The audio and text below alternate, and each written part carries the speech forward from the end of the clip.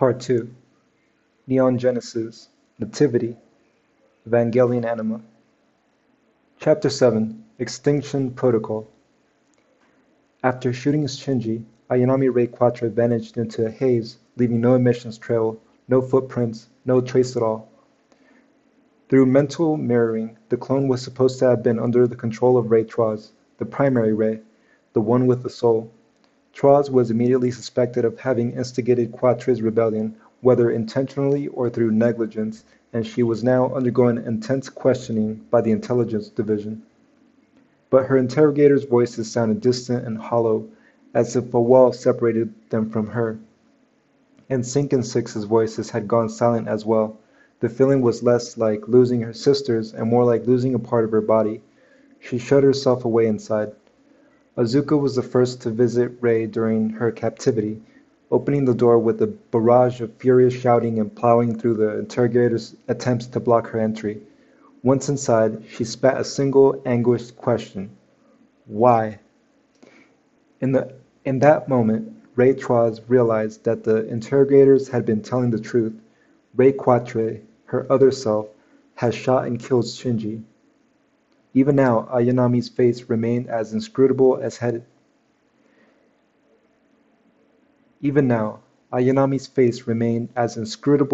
had been 3 years ago, but Azuka saw that Troz hadn't purposefully made Quatre go berserk. Still, knowing Ray's intentions, or lack thereof, didn't change what had happened. Azuka grabbed Ayanami by the collar of her school uniform and pulled her to her feet. "Don't give up so easily," Azuka said. "Shinji can't die when I still owe him for saving me 3 years ago."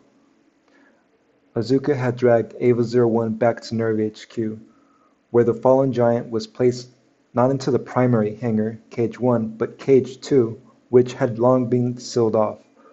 The cage had been kept as a backup and was located in what was now the oldest section of the complex, just beyond the northern outskirts of the geofront. Its roof had collapsed in the battle at Nerv HQ, and the hangar remained open to the air. It was also where the mass production Avas had been disassembled.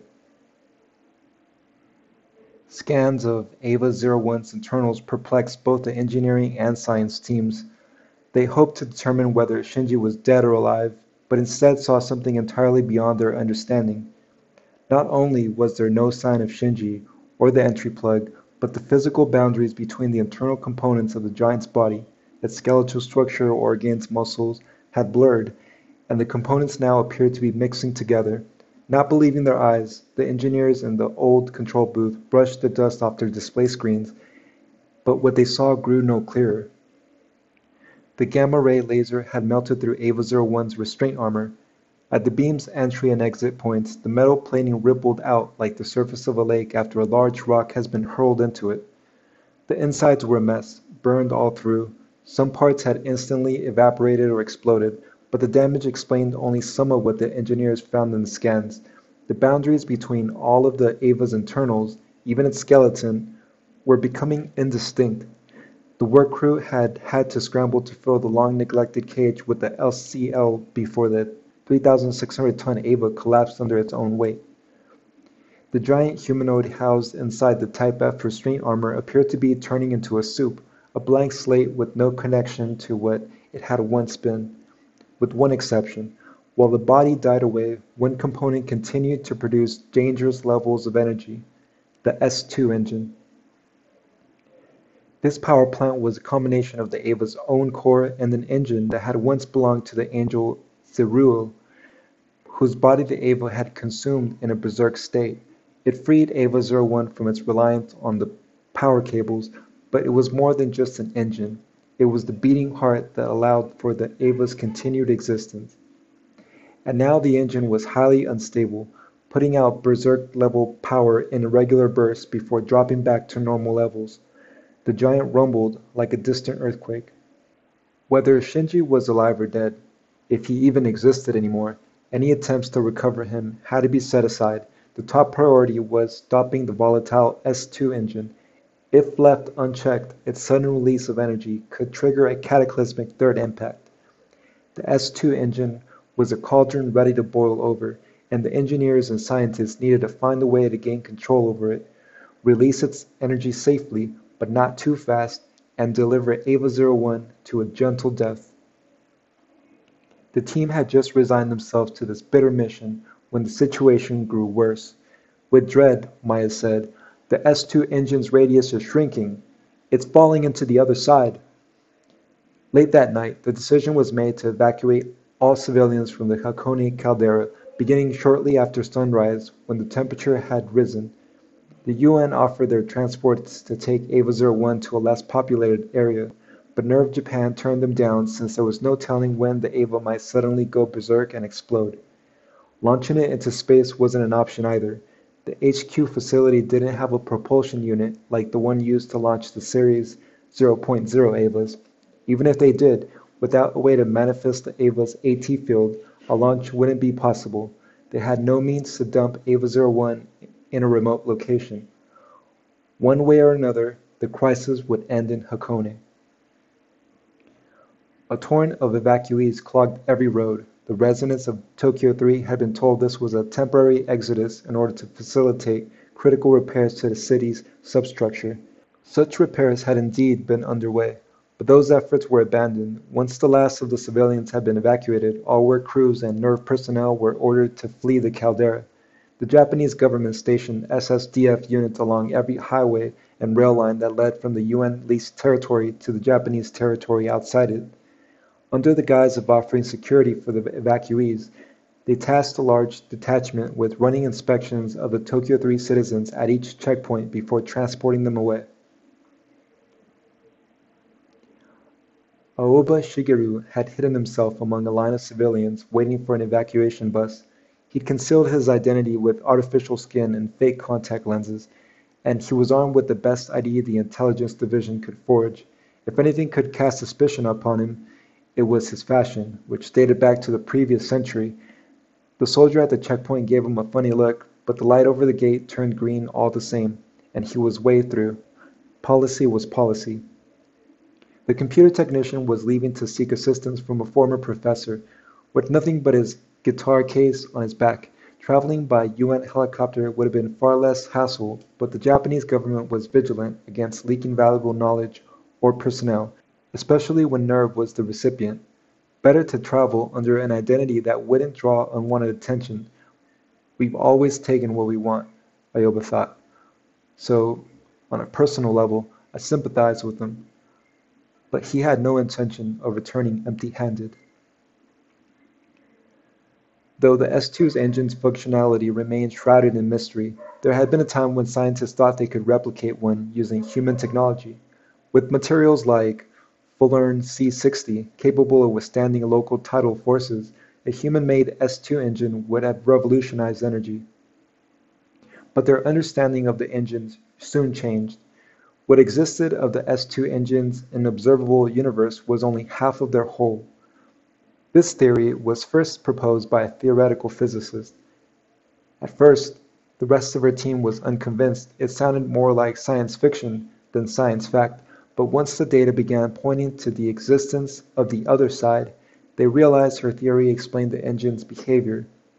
Still, what exactly did that mean? Scans of the S2 engine revealed two helixes entwined into a nearly perfect spherical mass.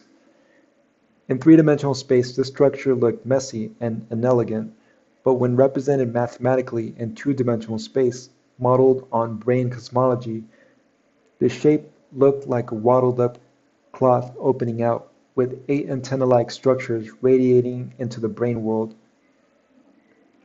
Brain cosmology could be illustrated like this. Suppose the universe existed only in 2 dimensions, but gravity was not constrained by those dimensions and could instead move into a third. In other words, gravity could escape the universe. If gravitational energy could travel in any direction, then the vast majority of it would not remain in the 2-dimensional plane. It would leak out of the universe. The S2 engines captured that escaped energy and harnessed it. In those other dimensions, colloquially referred as the other side, the 8th antenna were theorized to extend far beyond the engine itself, with an expansive octagonal membrane stretched across them, not unlike a parasol. Now the S2 engine was losing mass and slipping into the other side. This has never happened before. This was not the kind of thing Maya liked to say when her lab was a run-down Evangelion cage. As the S2 engine sank deeper into the other side, the mechanism could begin retrieving energy on a colossal scale. But now we need to put that fire out. According to her calculations, the S2 engine's position in three-dimensional space would become more and more unstable. Even as she was contemplating this, the bottled-up energy began to waver. Maya sighed. Why does the math only work out when you don't want it to? One of the other scientists laughed bitterly. It was time to take It was time to make a decision. Should they escape with their lives, or should they sacrifice themselves, not so much to duty as to the desire to see dimensions beyond their own, if only for a fleeting moment? Both choices were hard to reject. Maya brought the scientists back to reality. We're going to switch out the unit's restraint armor. I'll get the authorization right away, but don't wait. Start dismantling it. Ava-01's heat had begun warming the LCL. Steam rose where the liquid met the cold outside air. Condensation formed falling droplets on the surface of the old cage. Ava-01 had been waiting for this moment. Azuka had been ordered to assist with the large-scale cleanup efforts, such as collapsed buildings and bridges. Day in and day out, as she operated Ava-02 in the urban district, Azuka let her brain subconsciously choose which of the jumbled wireless communications to decode just to distract herself. She filled her senses with as much information as she could to keep unwanted thoughts at bay. As her giant surveyed the area around her, her eyes landed on a single point. She noticed something no one else had, and Ava-01 automatically changed direction, stepping over the yellow tape that marked the boundary of the active work area.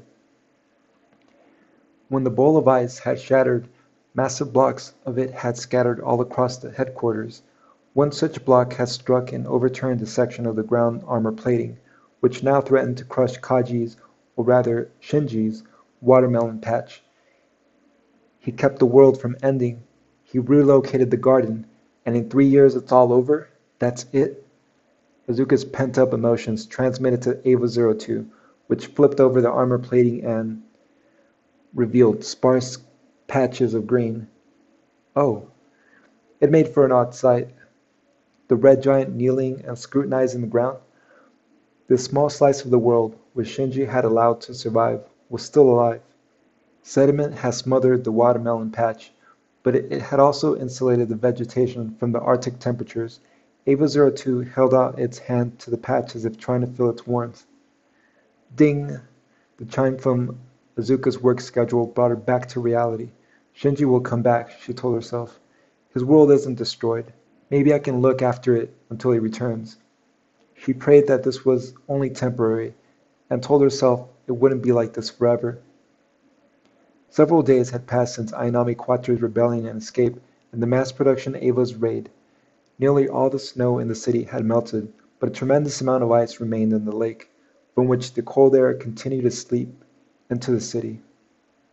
Azuka used her Ava's hands to gather bits of debris into a makeshift windbreak. I'll be back soon, Azuka said to the watermelon patch. Ava-02 stood, dirt falling from the giant's knee shields. Azuka turned and began walking back to the city, where her work awaited.